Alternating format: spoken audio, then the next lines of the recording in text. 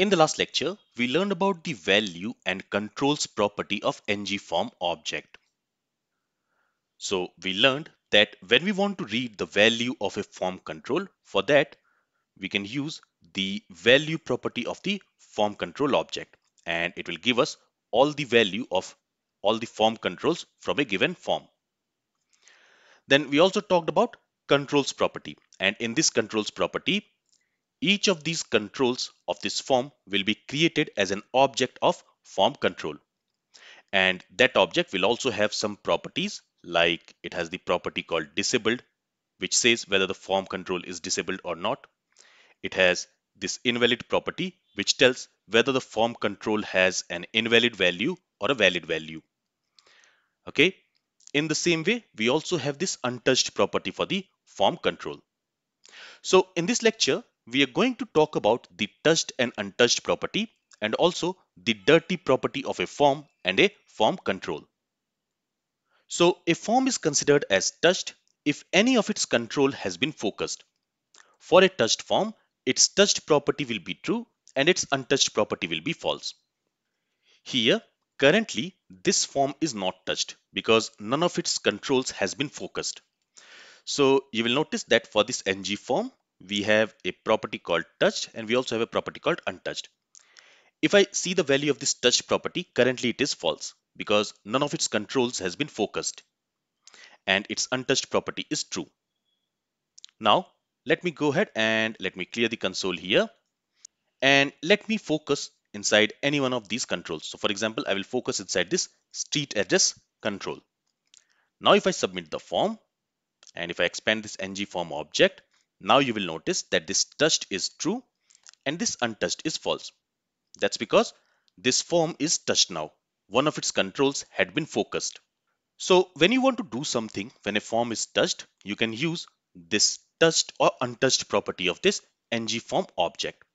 For example, let's say whenever this form is touched, that means whenever one of its control is focused, we want to set some shadow for this form container.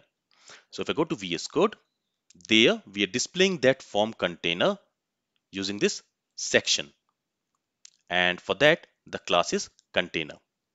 Now what I want is when this form is touched, that means whenever one of its control is focused, we want to set some shadow for this section. For that, if I go to appcomponent.css, there I have created this CSS class called form shadow, and I want to add this form shadow CSS class dynamically on this section element whenever the form is touched. So first of all, here I'm going to use the ng class directive, and to this ng class directive, we need to assign a TypeScript expression. Here we need to assign an object. In that object, we need to specify what CSS class we want to add or remove. In this case, I want to add this form shadow CSS class. So we need to pass this as a string. So within these single quotes, I'm going to specify the CSS class name. After that, we need to use a colon, and then we need to specify a TypeScript expression which should return a Boolean value. If that expression returns true, in that case, this CSS class will be added on this section. But if it returns false, in that case, this CSS class, it will not get added to this section. So here I want to set the value stored in the touched property of ng form. Now we have that ng form inside this registration form template reference variable, because if you notice, to this registration form template reference variable, we are assigning this ng form. So it is going to store an instance of ng form class. It is going to store an object of type ng form. So let's make use of this. So here I'll say registration form dot, and it will have a touched property. So if the form is touched, in that case, we want to set this CSS class for this section. If I save the changes and if you go to the web page, let me clear everything here. So initially you will not see any shadow here, but if I click inside any of these controls, for example, inside the street address, and if I click outside, you will see that there is some shadow added to this container. So this is a simple use case to demonstrate how we can use the touched property of ng form object. Now, just like this form has a touched and untouched property, If I click on this submit button, you will notice that this ng form has been logged and it has a touched and untouched property. In the same way, each form control in this form will also have an untouched property. So if I expand this controls property, there, let's expand one of the controls. For example, let's expand this first name control.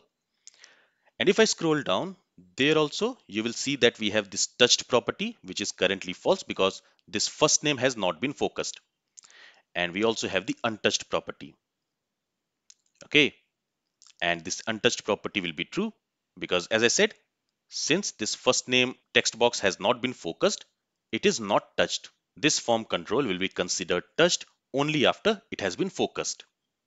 So currently, since this first name form control has not been focused, its touched property is false and its untouched property is true. But let me clear the console here and let me click inside this first name control, and now let me submit. And now when I expand this ng form, there if I expand this controls, and there if I expand this first name control, now you will notice that touched is true because this first name input element has been focused, and untouched is false. So a form control is considered as touched if the form control has been focused. For a touched form control, its untouched property will be false and its touched property will be true. Then for a form, we also have a property called dirty. Now, a form is considered as dirty if any one of its control value has changed. For a dirty form, its dirty property will be true.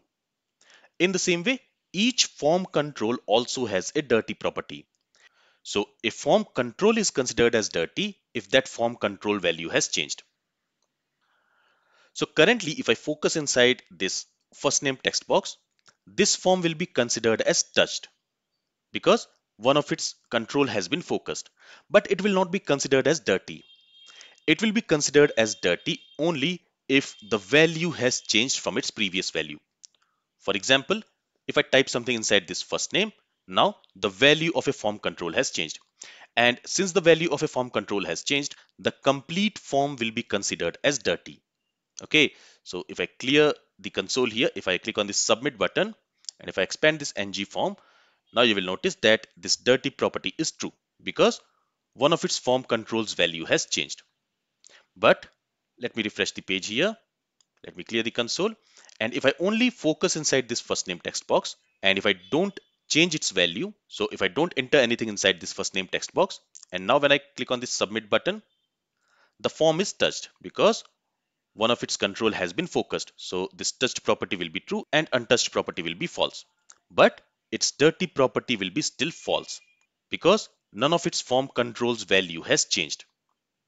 Okay, in the same way, on the control level also, so if I expand this controls object, and let's say if I expand this city form control, there the dirty property for that city form control will also be false because the value has not changed. We have not changed the value of this city form control.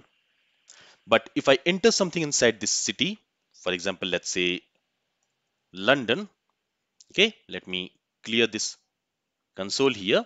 And now when I click on this submit button, and if I expand this ng form, and there if I expand this controls property, and there if I expand this city form control, you will notice that there now the dirty property will be true because the value for this city form control has changed.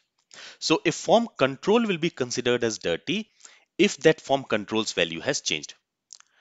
And if any one of the form control is dirty, that means the complete form is dirty. So in simple terms, if any of the form control value changes, that makes the complete form dirty. And one of the use cases where we can use this dirty property is when we want to use can deactivate route card. So in the routing section, we learned that we can use can deactivate route card if we want to allow or restrict a user from navigating away from the current route. And one of the use cases where we can use a can deactivate route card is when the user has filled up the form and without submitting the form, he's trying to navigate away. In that case, we can use this dirty property to check if the form is dirty, that means if the user has inputted something inside any one of the form controls, and if the user has not saved the changes, we can use this dirty property to check when the user is trying to navigate. If the form is dirty, we will ask user whether he really wants to navigate away or he want to save the changes first. So this is one use case where we can use this dirty property of this ngForm object. So I hope now you know what is the use of the dirty property and what is the use of the touched and untouched property of a form.